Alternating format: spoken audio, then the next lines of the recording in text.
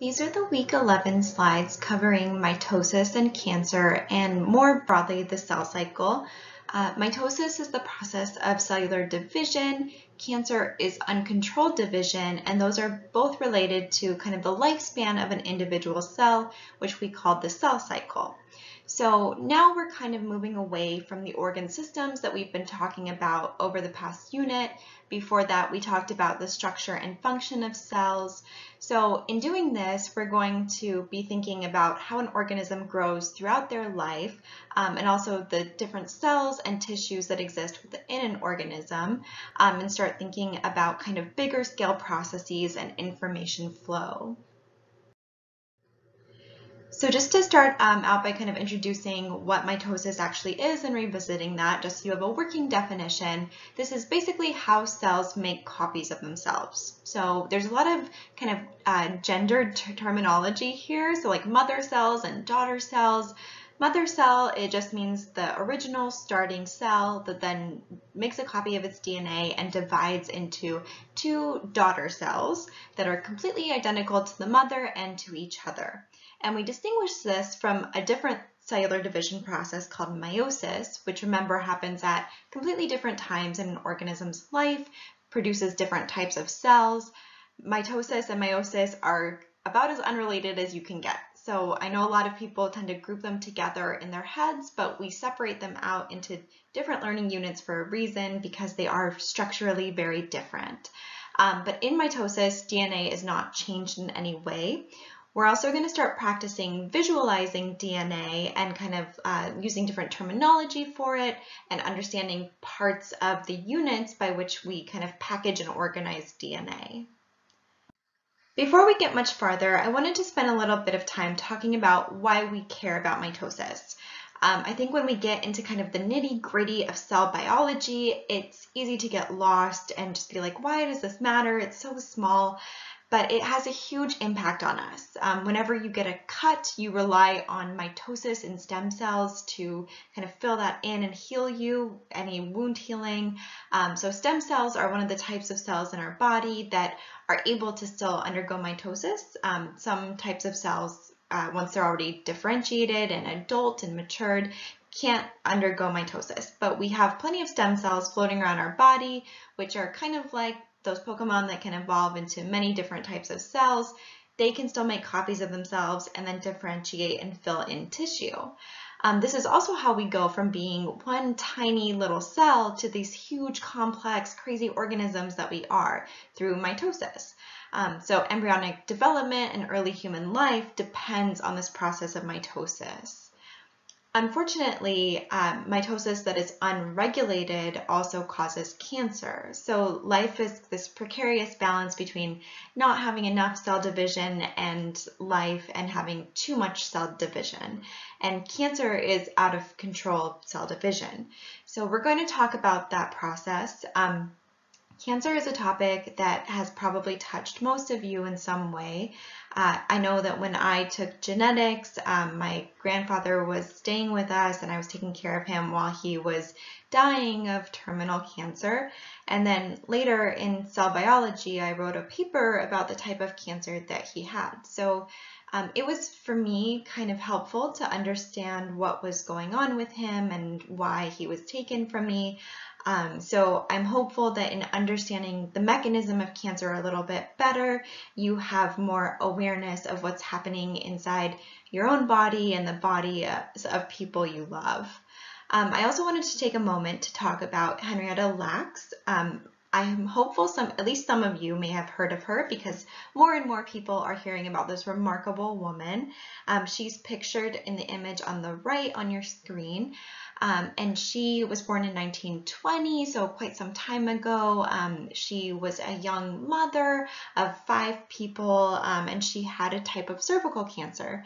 And this was back in the time when people didn't really know how to grow human cells in the lab, so we couldn't study them to make different medications and vaccines like we can today.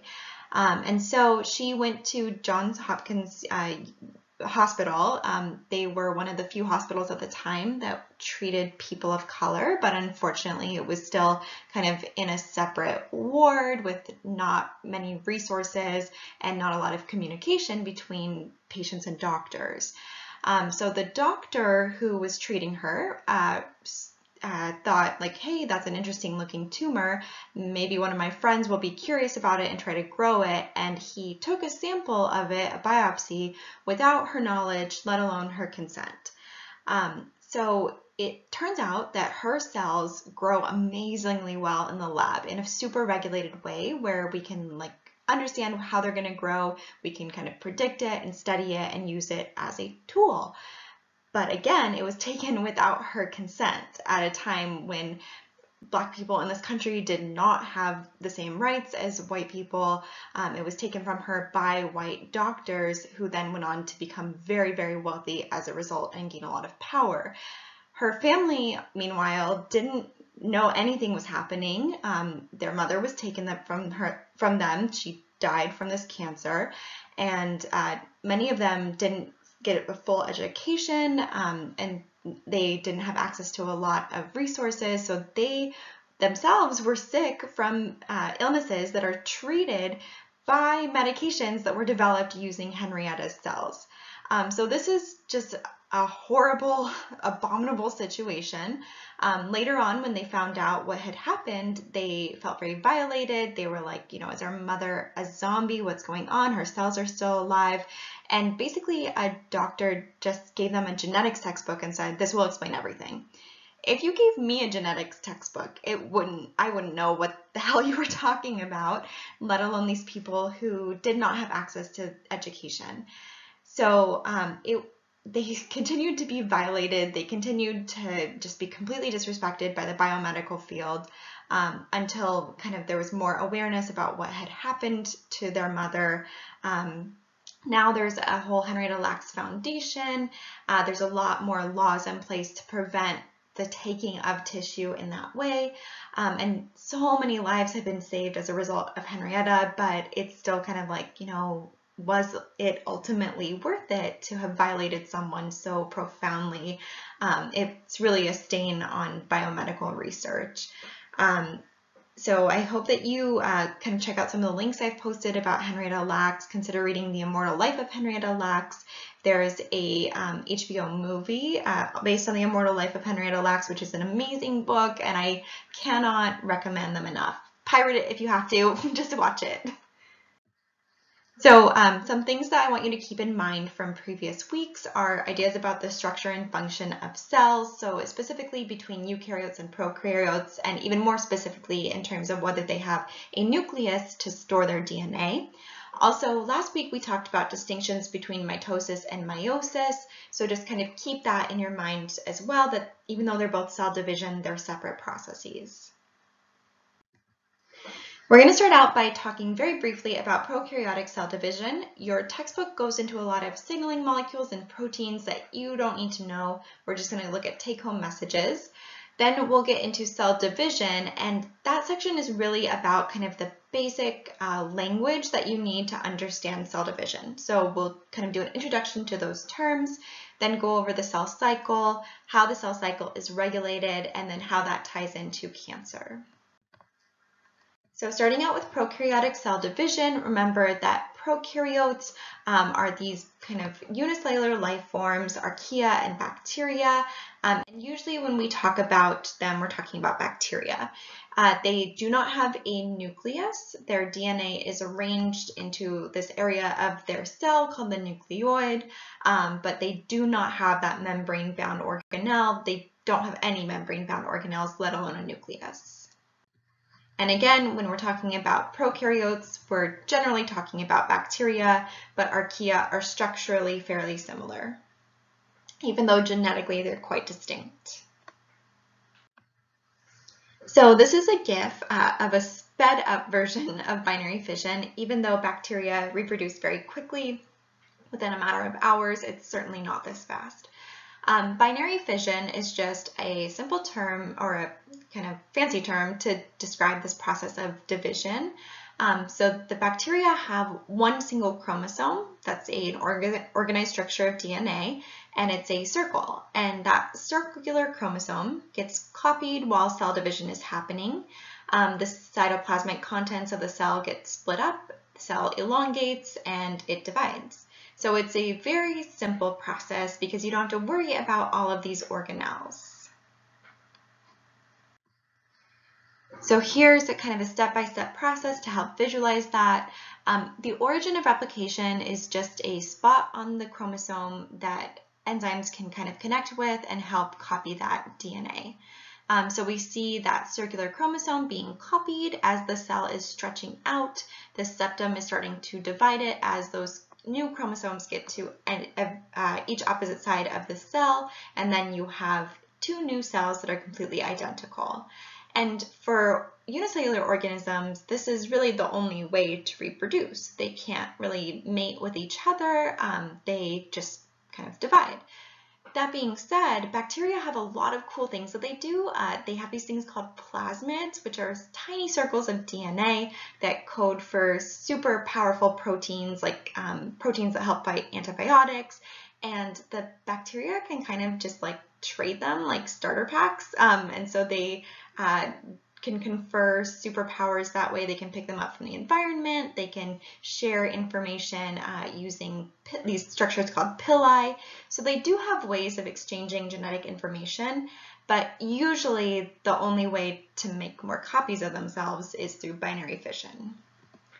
So when we're thinking about how this is relevant for us as humans, and when we're studying eukaryotes, we have to keep in mind that our DNA also needs to be copied before our cells can divide, and also the cell has to elongate and divide in a process that's separate from the process of DNA separation.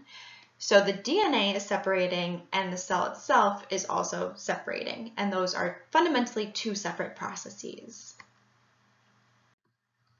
Okay, so getting into section 10.1 on cell division, and like I mentioned, that's really about DNA terminology. Remember that eukaryotes do have a true nucleus. They have a membrane-bound organelle that houses their DNA. So when we're talking about DNA, thinking way back to the very beginning of the class when we talked about chemical levels of organization, DNA stands for deoxyribonucleic acids. These are a type of macromolecule that provides the genetic code. So they're really a blueprint for making proteins. 3 nucleotides code for 1 amino acid, and those amino acids build up proteins.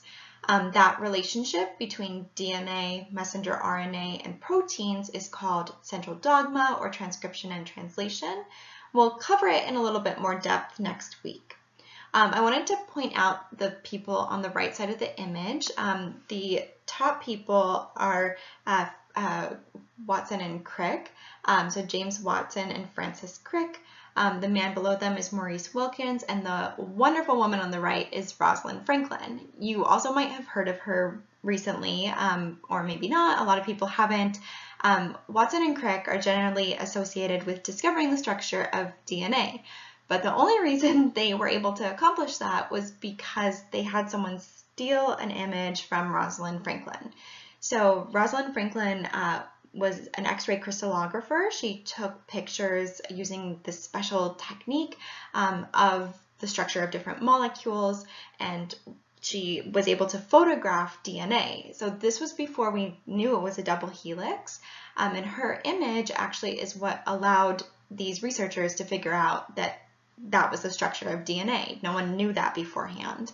But it was taken again without her consent, and she ended up dying of cancer as a result of her techniques, which were instrumental for figuring out DNA.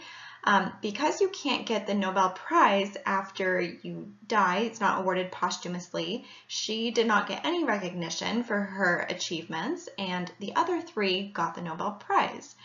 So pretty shady business, but unfortunately something that continues to happen in academia.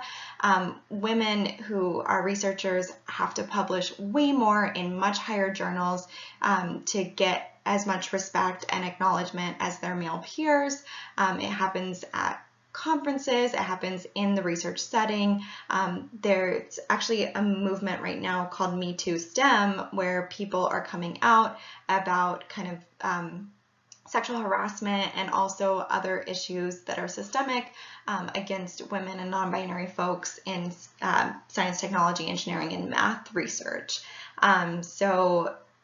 Scientists are definitely not just like super calm, rational people. They are deeply flawed humans, just like everyone else. And the systemic issues that are at play in the rest of our society are certainly at play within academia as well.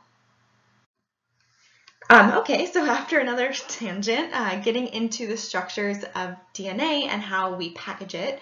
So think about the inside of your nucleus, kind of like a room full of yarn. And if you wanted to make a copy of that yarn and move it around, it would be impossible to do that if the yarn was all soupy and all over the place.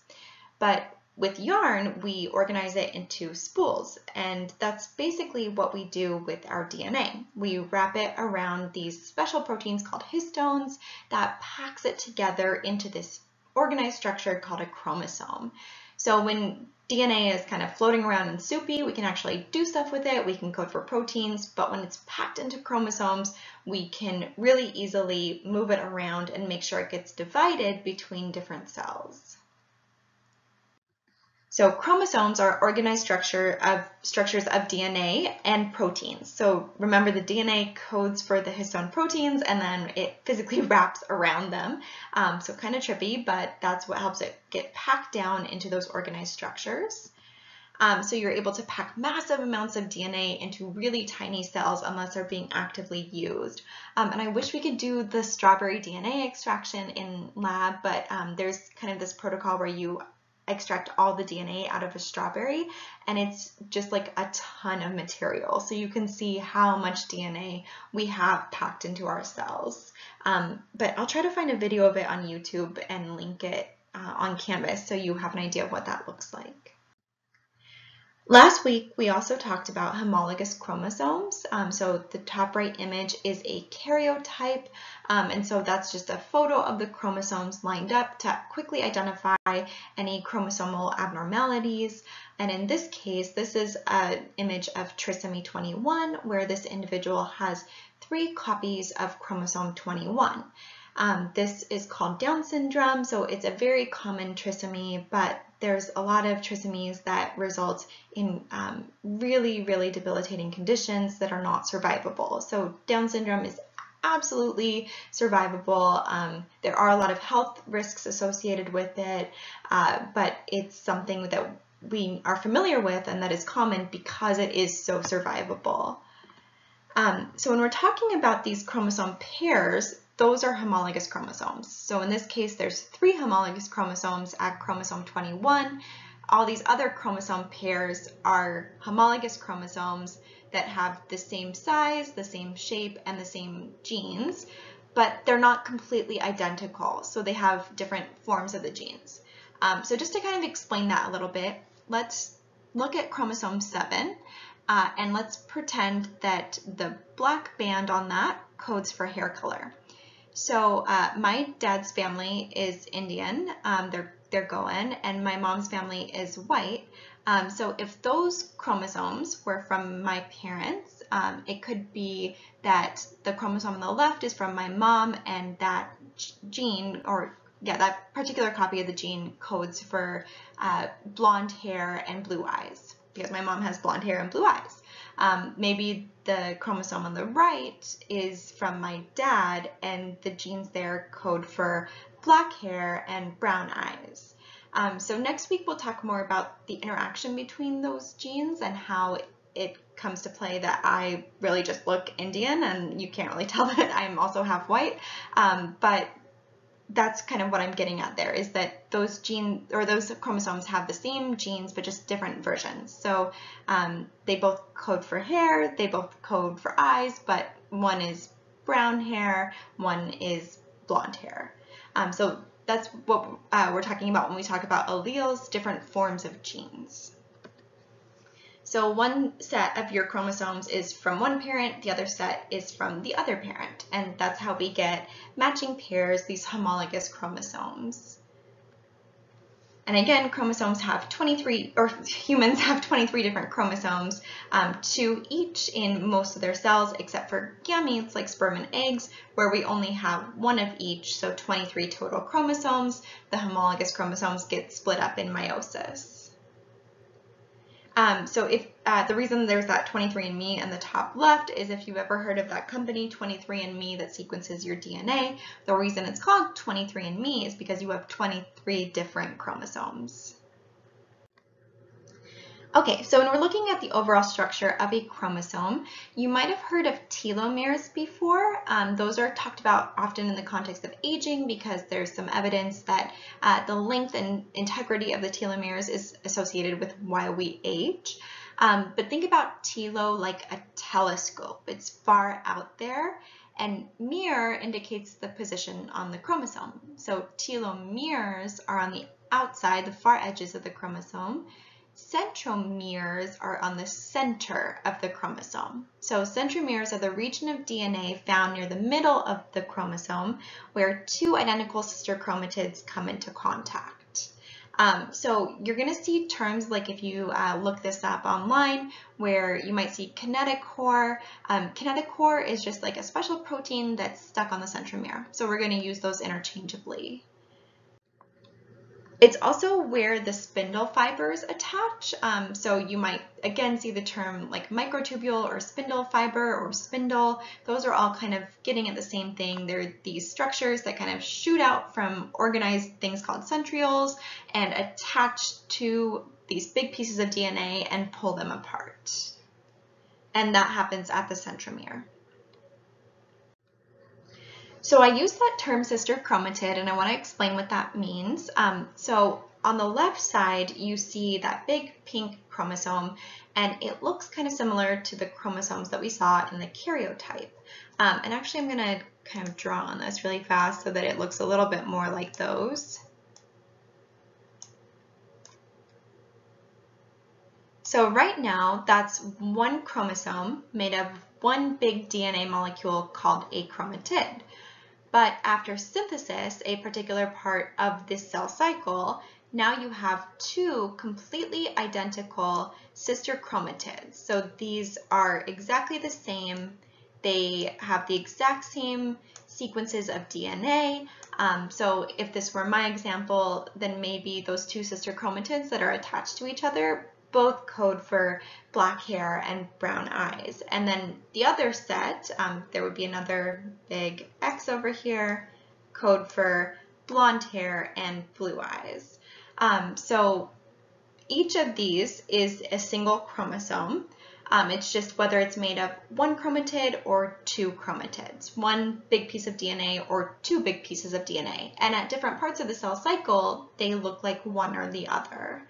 So DNA replication increases the amount of DNA or chromatids, but it does not increase the number of chromosomes. So the amount of DNA is increased, but not the number of chromosomes. That's really trippy and hard to understand. Just sit with it and grapple with it for a while. So those sister chromatids are copies of chromosomes that are made during the S phase or synthesis phase of the cell cycle. We'll get into that in just a moment. And they are theoretically made of the exact same sequence of DNA unless there's a typo or a problem with the DNA replication process. So again, here we have those homologous chromosomes on the left. One of them is green, maybe that's from mom. The purple one is maybe from dad. After replication, you now have 2 green guys. Those are sister chromatids. They are exactly the same. And then on the right, you have 2 purple guys. Those are also sister chromatids. They're sisters to each other. And those 2 X's are homologous chromosomes to one another. So this guy over here is not identical to this guy over here or to this guy over here. So just keep that in mind. They're only sisters and identical to the chromatids that they're attached to. So like I mentioned, there's a lot of synonymous terms. When you see kinetochore, just kind of keep in mind that that means the same thing as centromere. When you see microtubules or spindle fibers or kinetochore microtubules, keep in mind those all mean basically the same thing. And I say that because in a lot of biology resources, they make it way more complicated than it needs to be. This is not a cell bio course. We're not really distinguishing between these different things. Okay, so to kind of talk broadly about the cell cycle, each cell that does go through division goes through this whole life process. So it starts out with G1 or growth 1 or gap 1. It's called a lot of different things. And so during this period, that's when the cell basically is just like kind of growing. The DNA is not being copied. It's just doing kind of cell stop. It's building up ATP. It's making proteins. It's just doing its thing. In synthesis, that's when the chromosomes duplicate. And then in G2, that's when your cell double checks to make sure that that duplication happened correctly. So I like this image because you can see that the chromosomes look differently after synthesis. Even though you're not increasing the number of chromosomes, you're still increasing the amount of DNA. So this whole part, G1, S, and G2, are part of what's called interphase, which is basically every part of the cell cycle other than mitosis and cytokinesis, which we'll get to in just a moment. Also keep in mind that the cell doesn't necessarily have to go through this whole process of division. Sometimes it just goes into G0, which is a rest, where it's not moving forward with the cell cycle, but it's also not dying. So in interphase, when you're looking at cells under the microscope, the DNA is kind of just floating around the nucleus. So here we see these are plant cells, so we can see the box of them, the cell walls, and then this is the nucleus. And so we can see all the DNA floating around that nucleus. And so it's not packed into organized structures of chromosomes. So when you look at a slide under the microscope, most of the cells are in interphase because it's about 90% of the cell cycle, and it's not part of mitosis. A lot of the stages of mitosis end in phase, which is kind of confusing. Interphase is not part of that. It's everything other than mitosis. But it's where the cell is growing and copying its chromosomes. So we have G1, S, and G2. So that's gap or growth 1, synthesis, and gap or growth 2. So again, within interphase, we have first gap where the cell is very biochemically active. It's producing proteins and cellular energy, ATP, and other kind of forms of stored energy. We have synthesis where the DNA is condensing and each chromatid is copied. And then we have second gap where you're rebuilding up those proteins and energy reserves, which were kind of used up during synthesis, which is very energy intensive. And then the cell is also proofreading to make sure that that synthesis happened appropriately. So again, I really want to reiterate this. Synthesis increases the amount of DNA, but not the number of chromosomes. So at no point do you have 92 chromosomes. You have 92 chromatids, but not 92 chromosomes. So at the start of the cell cycle, there's 23 pairs of chromosomes, and each pair kind of looks like this little thing on the right, bottom right, with these little purple lines. And then after synthesis, at the end of the cell cycle, there's 23 pairs of chromosomes, and each pair looks like this. They look like that X with a centromere in the middle because they're made up of two sister chromatids held together at the centromere. So I'm going to go through this. We missed it last time. So the spermatozoa is going through that zone of follicula. You have the sperm and the egg merging together so that they're fusing. Then you have mitosis. You have 2 different cells, and then you have mitosis again and 4 different cells. I missed that at the last lecture, and this GIF does not repeat very quickly. So I wanted to make sure that you caught that. But remember, this process of mitosis is super important from going from one cell to many cells, and it involves the division of the DNA as well as division of the cell itself. So mitosis is also called karyokinesis. That karyo, again, has to do with the nucleus. So think about like prokaryote, eukaryote. Prokaryote means before nucleus, so prokaryo. Karyotype is the type of DNA that we have. It's our chromosomes. So karyokinesis is the movement of the nucleus. It's the movement of the DNA. So mitosis is referring to that process of DNA division. Cytokinesis is referring to the movement or division of the cell. So we have both of those processes happening. We have karyokinesis, mitosis, and we also have cytokinesis, cell movement. Cyto means cell. So I know that I repeat terms a lot, but I really want you to be familiar with that language and be able to apply it in other settings.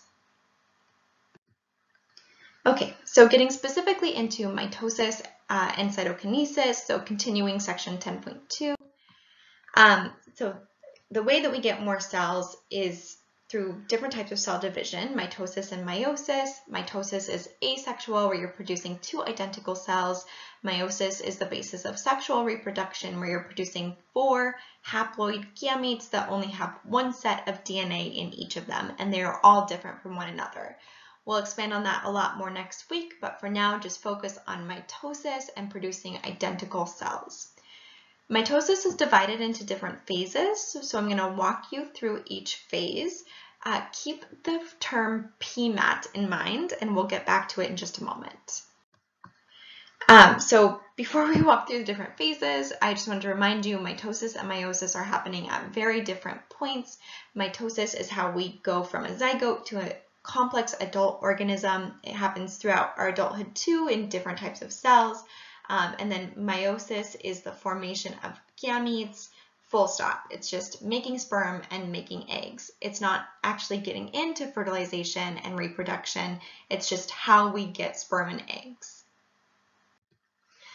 Okay, so getting into the phases of mitosis, we're going to start with prophase, which is pictured on the right, where DNA condenses into chromosomes. So the DNA is just condensing into chromosomes.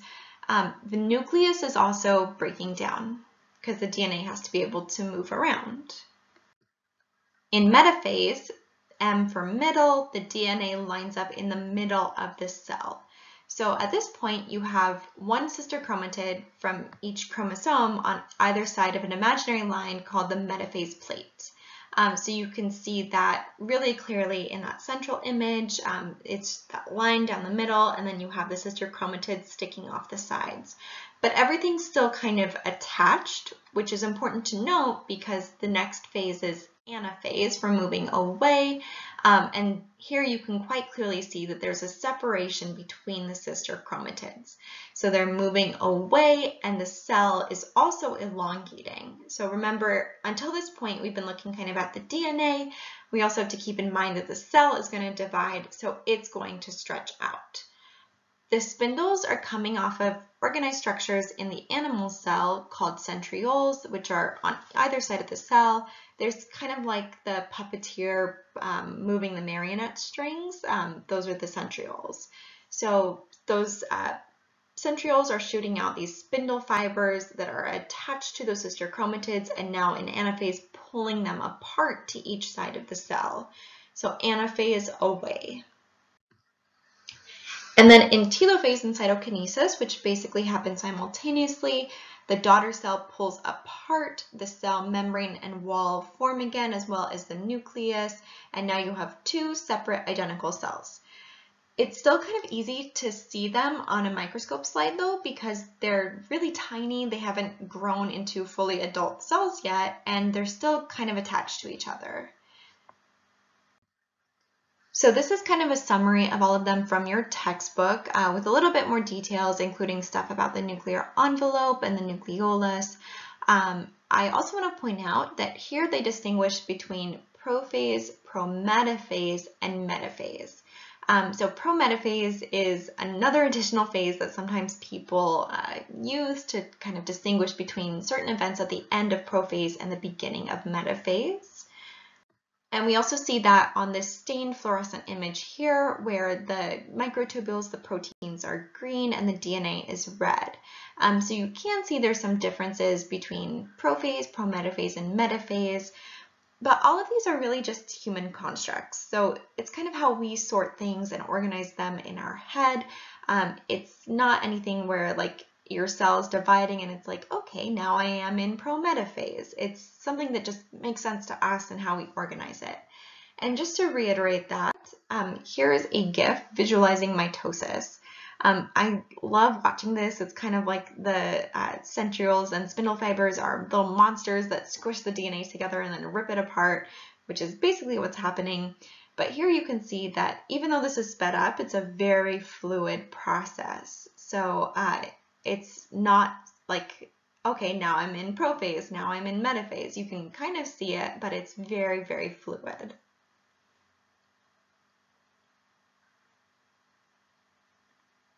I really love this GIF. Okay, so when we're thinking about animal cells and plant cells, there are structural differences, and the key structural difference is that plant cells have a cell wall. So the way that they divide in cytokinesis is different between animal cells and plant cells. Animal cells do not have a cell wall, so their plasma membrane is what's the focus. It's what's contracting and separating. So there's something that we called a contractile ring that's made up of protein that wraps around that plasma membrane and forms a cleavage furrow that separates out the two cells. We study mitosis in animals often using something called whitefish blastula. Remember that blastulas we learned about last week are an early stage of development, and it's where there's a ton of mitosis taking place. So we've gotten past kind of the zygote stage. There's really active division. That's why blastulas are great for observing mitosis. So here's some kind of clear images of that. We see prophase, metaphase, anaphase, and telophase. So on a quiz or an exam, just when you get to the part about mitosis, write down PMAT so you can keep track of the order of them. It's just kind of a simple mnemonic device to remember the order of the phases of mitosis. These images are super clear, but the trouble is that, remember, a blastula is a bunch of cells packed together, and a blastula is also shaped like a circle, which can be really confusing because if you don't have any idea about the size and scale, you might look at that one circle that's the blastula and think that's a single cell. So that's a totally normal mistake to make, but when you look at these in lab, just make sure you kind of focus on one particular cell at a time, which will really look more like this.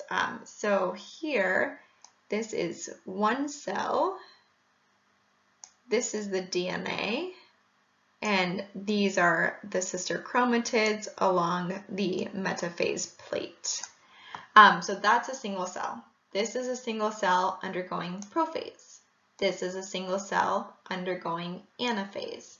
So they're all packed together in this blastula.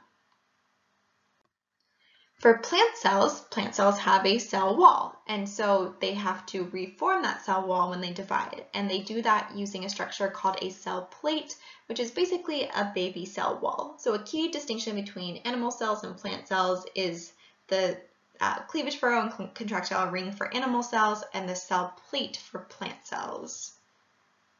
And recognizing that is definitely something that will help you on the quiz and the exam.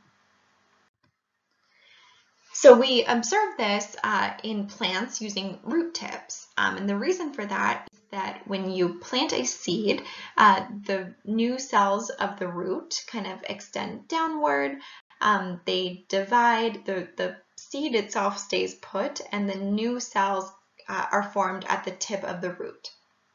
Root tips also have this kind of like cap on them to protect them from the soil, but inside of that cap is where you have the cluster of the most mitosis. So root tips, especially onion root tips, are really helpful for observing mitosis. So when you look at them in lab, you'll be able to see a ton of them again packed together, but even here we can really clearly see metaphase. So there's a lot of metaphase.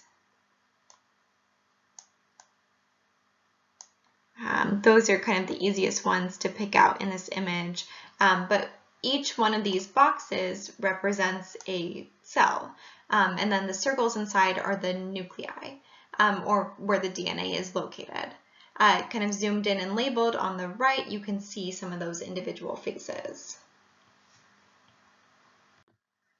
All right. right, so when we're thinking about how this process is regulated, there's kind of different points in time in which the cell's machinery stops to make sure things are going correctly, and we call these checkpoints. And so these are particular phases in the cell cycle where the cell basically evaluates its life and it's like, is stuff happening the way it should?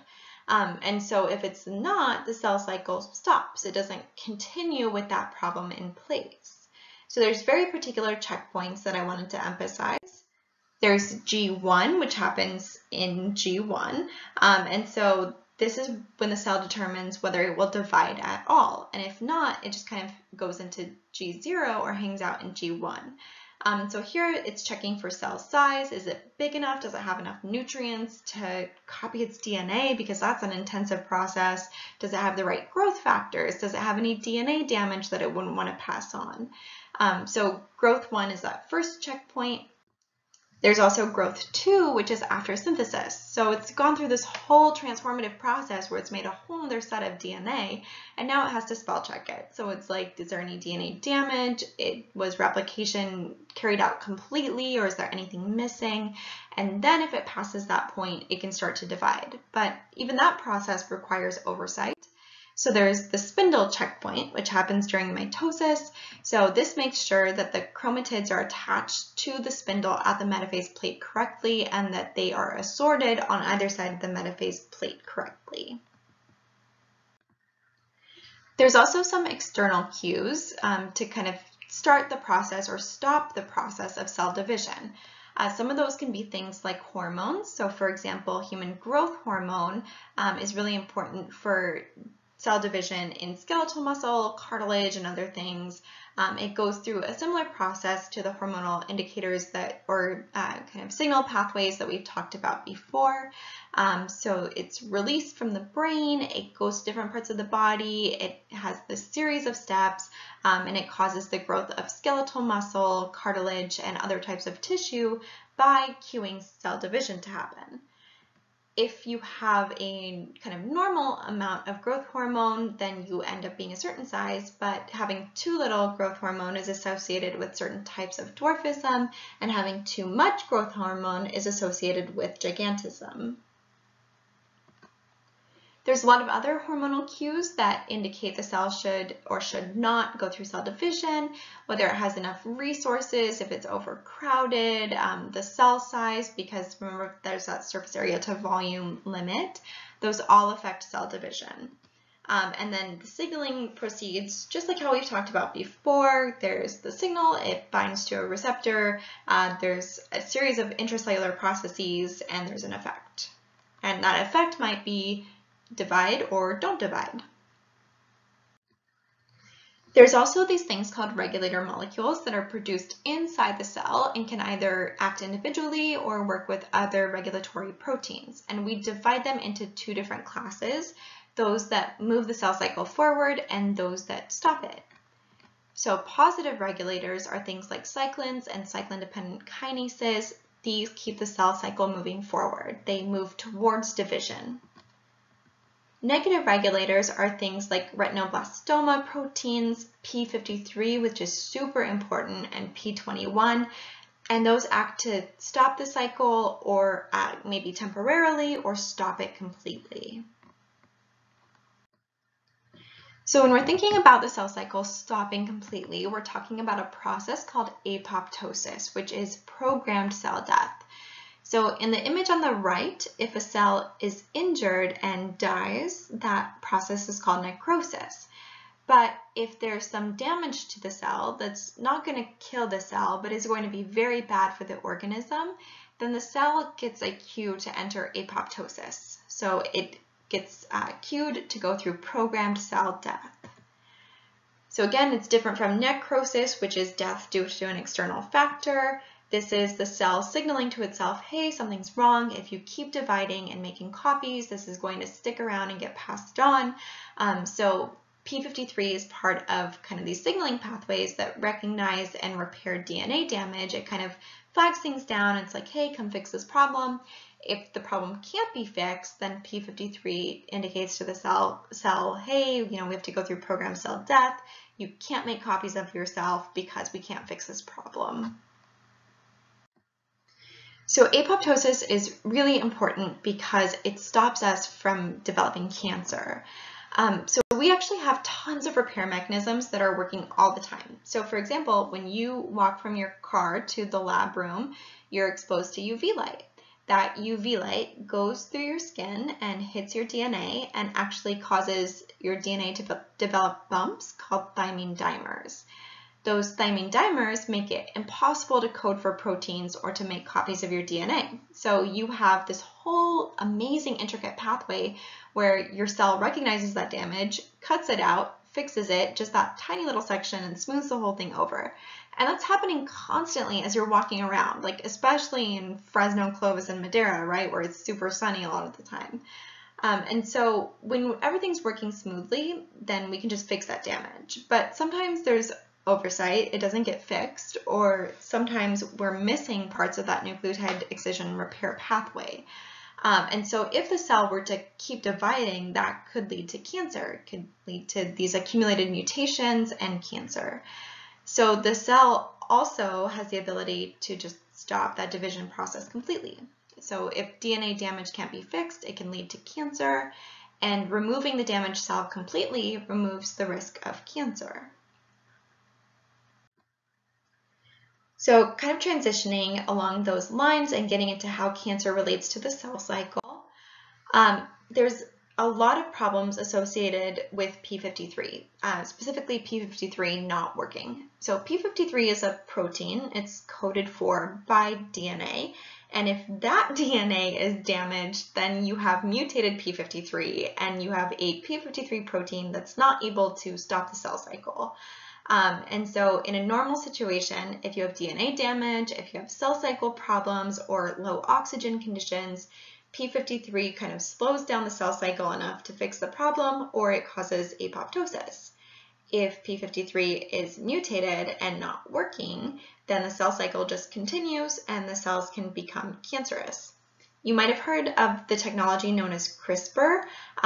This is like an interesting new way of going through gene editing and fixing a lot of really serious health risks, but we still don't know a lot about it. And also it turns out that CRISPR works best if you have mutated P53, which is a problem because then it's highly associated with cancer. So you're fixing some problems, but you're predisposing yourself to cancer. So P53 is what's called a tumor suppressor protein, which is coded for by tumor suppressor genes. So these tumor suppressor genes are those negative regulators. They basically put the brakes on uncontrolled cell division. And mutated P53 genes have been identified in more than 50% of all human tumor cells. So it's pretty clear that there's a correlation here between having a problem with your P53 and developing cancer. Remember, we also talked about positive cell regulators, which are coded for by proto-oncogenes. And so these accelerate cell division, but if there's a mutation with them, if there's a problem, then you're accelerating cell division in ways that are not healthy. So basically, cancer is this combination of cutting the brakes and putting a brake on the accelerator. So you're cutting the brakes, you're shutting down those tumor suppressor genes, and you're basically putting a brake on the accelerator and just continuing to have those proto-oncogenes or those oncogenes have unregulated cell division. So you're not able to stop the cell division, and in fact, it's going forward at an unhealthy rate. So I also wanted to take a moment to share this link and to talk briefly about Breast Cancer Awareness Month, because that's what October is. But it's also really challenging because for some reason we have kind of over-sexualized breast cancer. And I remember when I was young, everyone wore those Save the Tatas or Save the Boobies bracelets, and it's just really reductive and really sexualizing an issue that is not sexy. When you are going through breast cancer or someone you love is going through breast cancer, it is an overwhelming and awful process in so many ways. And we should be thinking about saving humans, not saving particular structures on them that we think of as being attractive. And it also puts this enormous amount of pressure on people who might have to have their breast tissue removed in order to feel, approved of by society or accepted. And so, you don't necessarily want to engage in sexual activities when you're experiencing cancer. You don't necessarily want to go through reconstructive surgery after you've had a mastectomy and had your breast tissue removed. It's just a very complicated process, and I think when we talk about it, we should make an effort to humanize people who are going through cancer, not deify them and not reduce them to their sexual organs. So I just want to take a moment to point out that there's a lot of resources available, even just emotional support. If you're a caretaker, you deserve that. You can't pour from an empty cup, so you deserve to have someone lifting you up also to help you continue to help other people. So there's resources available to you, and I just wanted to share those. Okay, so make sure that you read the quiz feedback. The quiz will be posted at a normal time this week. I'm sorry for the delay last time. Hopefully you listened to this lecture. Check the study guide, which will also be posted at an appropriate time. Email me if you have any questions. Complete the online reflection, which is already posted. And that's it.